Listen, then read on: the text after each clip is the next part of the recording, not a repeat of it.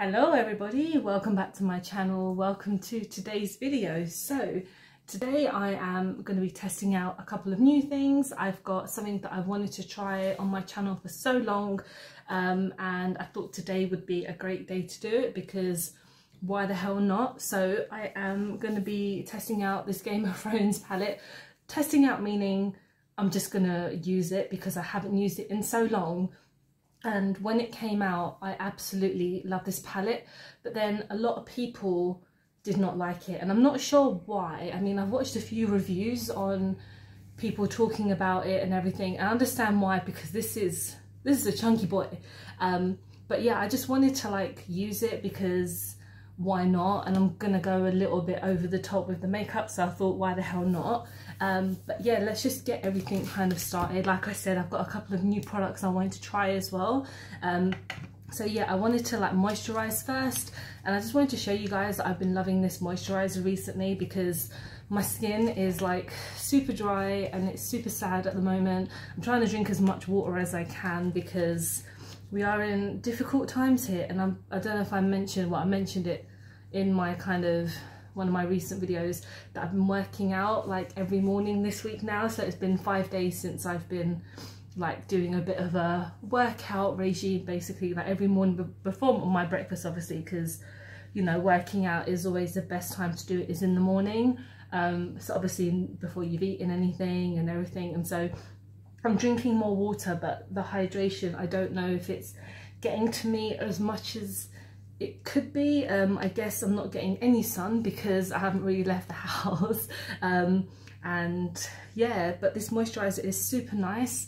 I got this in a little goodie bag I got when I went to a Superdrug event last year.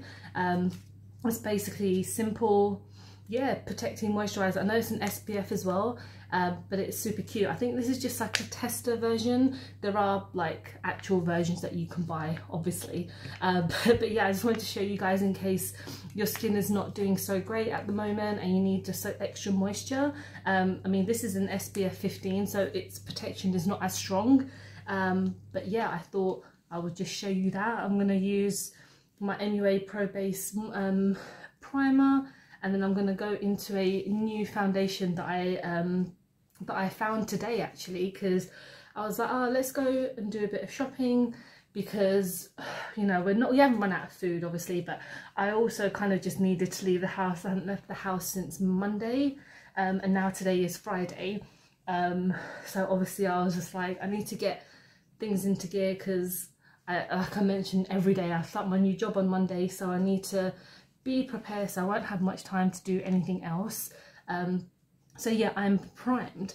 And so the new foundation, I have not a big Superdrug, but I have a Superdrug right next to where I live, and I walked past and I thought, well, let me see what's there. And obviously in the makeup section, and Collection have a new foundation out. I mean, this is so strange because I didn't know that they were releasing a new foundation, and they have a new concealer as well, which I didn't get. But yeah, this is a 16-hour wear. This looks like a L'Oreal kind of packaging. It's not glass, but it's kind of glass / plastic. And yeah, this is apparently a 6-in-1. So this is primes, conceals, covers, soothes, protects and mattifies. That's a lot. Water resistant, transfer proof, full coverage, no clogged pores. I mean, that's a lot for a foundation, and I got the shade 5 Fair. There was no testers, obviously, because of everything happening right now, but I thought, you know, this could match me. I'm quite a light person.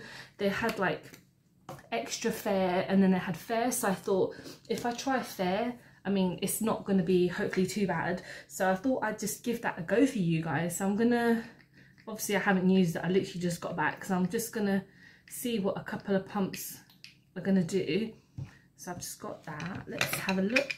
I'm very intrigued, and I was quite surprised that there were some new makeup products out, because I'm not sure how much deliveries Superdrug are getting and Boots in general.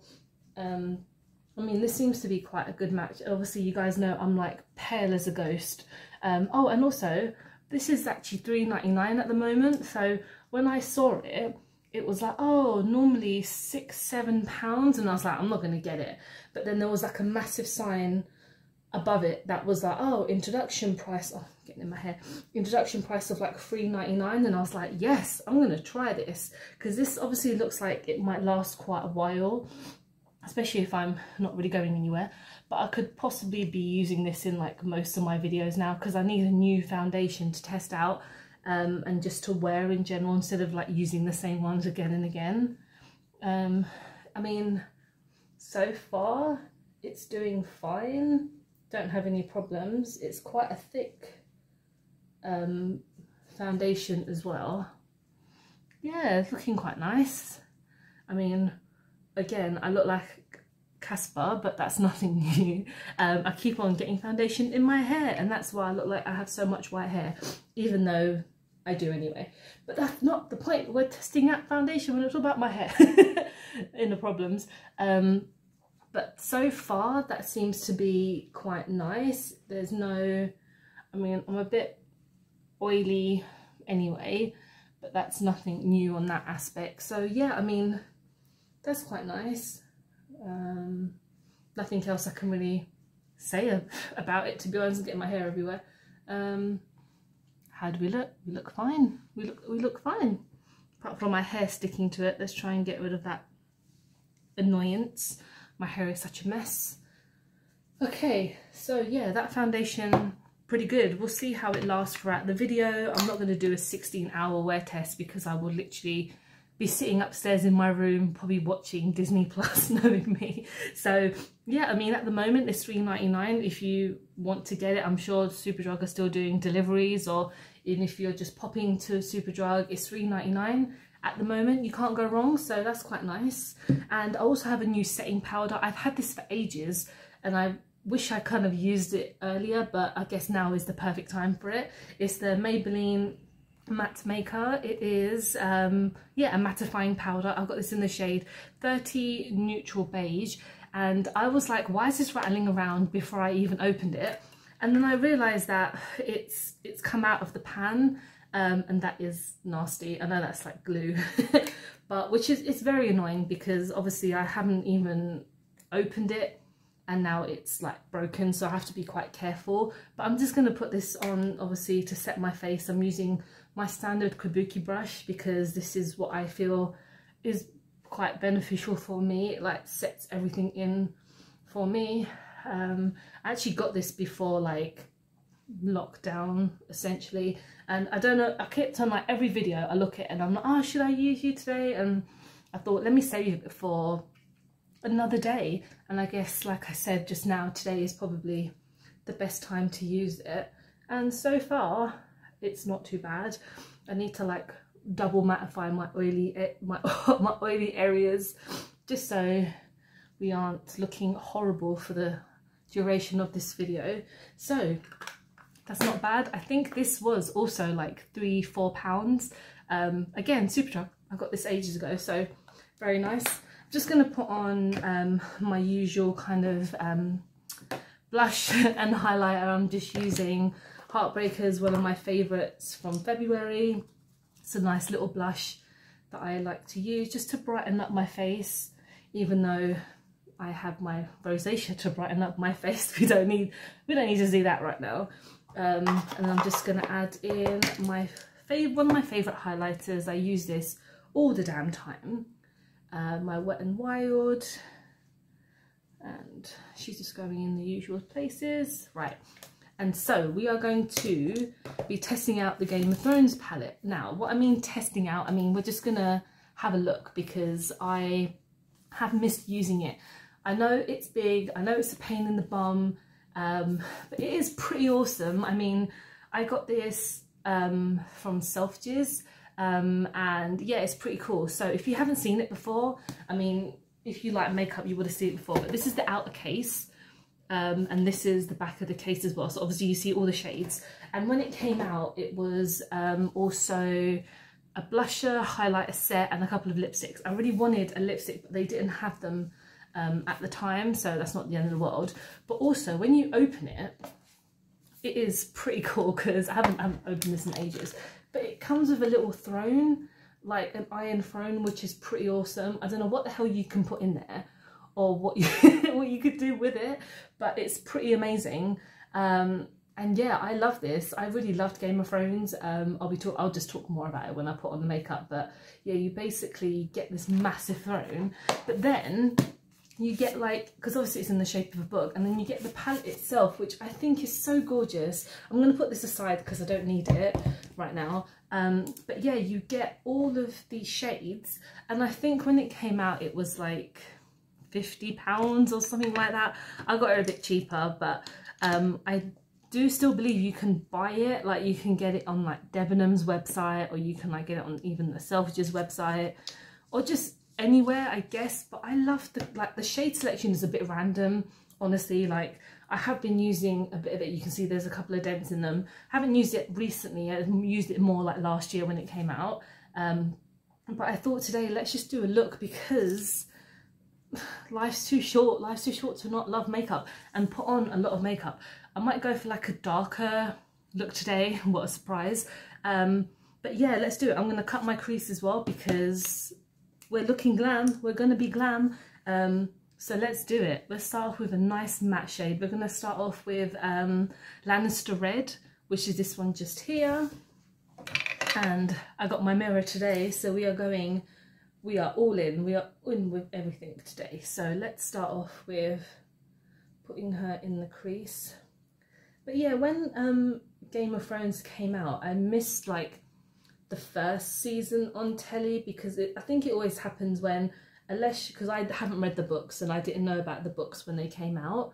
But I think if you're in the know with certain things, you catch them on easier. But I didn't actually watch Game of Thrones like following it until like the second season, and that's not too bad, because I know a lot of shows people are like they start watching it way into it, but I mean there's nothing wrong with that at all. But yeah, I really enjoy Game of Thrones. Like I haven't re-watched it since it's finished, just because it's so damn long.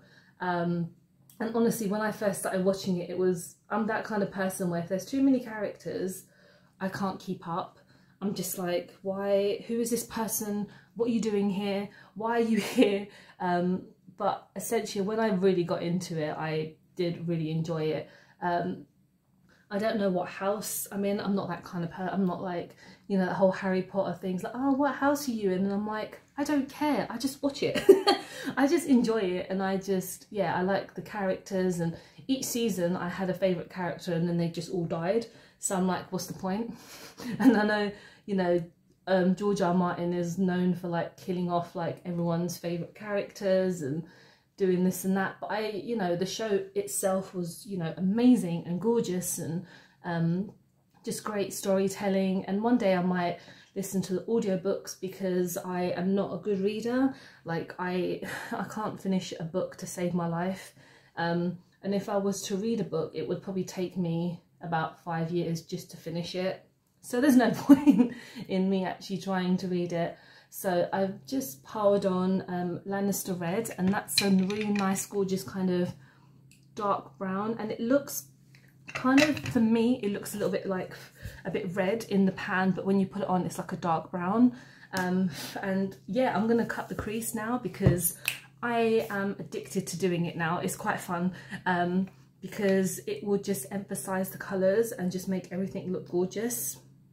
So we're using, again, our Heartbreakers palette, and we're just gonna cover the lid, because that's what we're doing. I don't know what shade to go in next. Just something that will complement. See, that's one thing I hate about having really closed like eyelids. You cannot see, for love or money, what I'll be doing, but that's fine. Right, that is my crease cut. I know a lot of people do like a couple of colours and then cut the crease, but I'm just like, I'm not that advanced, I'm sorry. But let's see what we should go in with next. I might try Weirwood Leaves, which is this one just here. Again, it's quite similar to Lannister Red, but it's actually a shimmer. So we're gonna use her next. let's do it. Is it dry? No, but I guess it benefits a bit more from it being still a bit wet. Let's hope. So yeah, we got her on the brush. We're going to put her in the corner. Okay, I don't know if it's like that because of, why is this looking a bit weird? This is not coming out as the right colour. Okay, this is actually much darker than I anticipated, but that's alright. There's no shimmer like in that at all. It's a bit weird. And I'm trying to prove to you guys this palette is good, and I'm not doing very well by doing it. But that's okay. We're going to go on to this side and blend her in here as well. We'll try and use quite a few colours today because why not? We'll look crazy, we'll look weird, but that's fine. All right, so that is Weirwood Leaves just into the corners, and then we're going to go in with another one. Let's go in with Winter is Here, just here. So I'm going in with some darker shades. And I know a lot of people are like, oh my god, Game of Thrones is like my favourite show of all time, blah blah blah. Yeah, I really did enjoy the show, but it is not one that I will be watching again and again and again, because I mean, yeah, it's great, it's entertaining, it's amazing, but it's not, I mean, it's probably in my top 10 list, it's not in my top 5. And I know a lot of people are like, oh, blasphemy, la la la, but I mean, this is weird. Like, my favourite show of all time is Nip Tuck. I don't know if anyone's ever heard of it. I know a few people I know have heard of it. It's basically about a couple of plastic surgeons who are basically, yeah, they're plastic surgeons, and they go through a lot of shit. And I think it is one of the greatest shows ever made. It's so underrated. It went on for about 6-7 seasons, and it is just, it's great. I love it. That is a show that I could watch again and again. And also something like Breaking Bad, which is like an obvious choice, that's like my number 2 show of all time. It's so freaking good. It is just, episode after episode is just freaking awesome. And I know a lot of people who watch Breaking Bad will know that it's so good because every episode is just amazing. So I've put Winter is Here in the corners, just here, and I'm going to do like something in the middle as, like, people call it a halo eye. Yeah, I'm going to do that. So I might use one of these because I know these are supposed to be like inner corner highlighter shades. I'm going to go in with Hard Home, which is this one here. I'm going to use a very tiny brush because, ooh, we're not going, oh, I've got it on the actual plastic, that's fine. Let's see if this looks good because, ooh, it is very shimmery, wow. But yeah, if you haven't heard of Nip Tuck, it's so great. It's so, it's basically just, there's a couple of episodes like here and there that I would happily like skip over, but each season is amazing. I think my favorite season is like the 3rd one, where they have the Carver, there's a killer going on the loose, and they basically are just trying to kind of figure out who it is. I mean, they're not police or anything, they're just plastic surgeons, and they are basically kind of giving free plastic surgery to people who get affected by the Carver, and it's just great TV, basically. I'm just going to use my finger to go in. That's much better. I'm not going to dab my hand too much into it because it's going to dent it.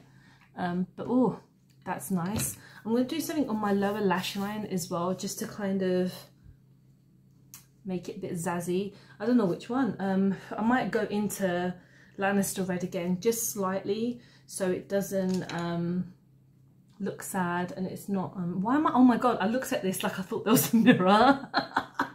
I'm like, oh yeah, I look great. Wow, I'm losing it. That's what isolation is doing to me. It's making me go crazier. So we're gonna go lower lash line. Yeah, sorry, but yeah, check out Nip Tuck. It's great. It's I think it's like a HBO. No, it's not. I don't think it is. No. But it's a great Great show. It's actually by the same guy who I believe did American Horror Story, which is pretty crazy. Obviously he's well known for American Horror Story now, but Nip Tuck is chef's kiss. I love it. It's great. Right, so going back onto Game of Thrones, the last season, I thought it was good.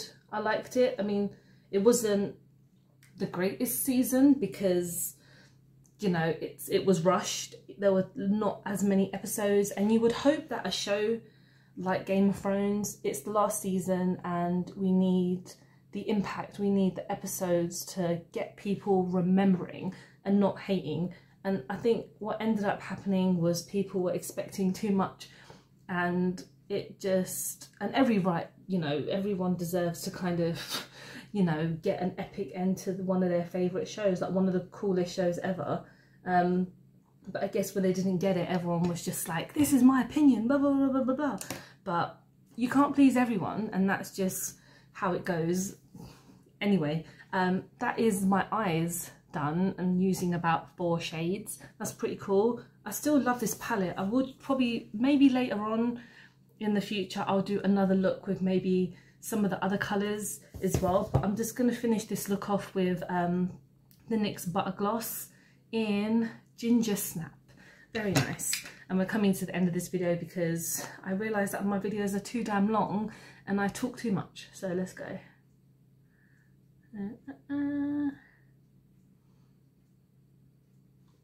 Well, I remember why I don't like lip glosses. So I don't know why I chose to wear this today. But it smells nice. Actually smells of cookies. This is not an appealing lip gloss at all. I don't think I'll be using this in the future. It's just so patchy and not very appealing, but that's okay. But we have come to the end of this video and my look, and I really like this. It's very in your face. The foundation I really like. I will be using this in the future. The powder, pretty standard, you know, when it comes to setting powders, it can't go wrong unless it is very streaky, but everything seems to be fine. But yeah, I hope you guys have enjoyed the video. I hope you have a good weekend. I'll be back tomorrow with something random, I'm sure. But yeah, thank you so much for watching, and I will see you guys very soon. Bye!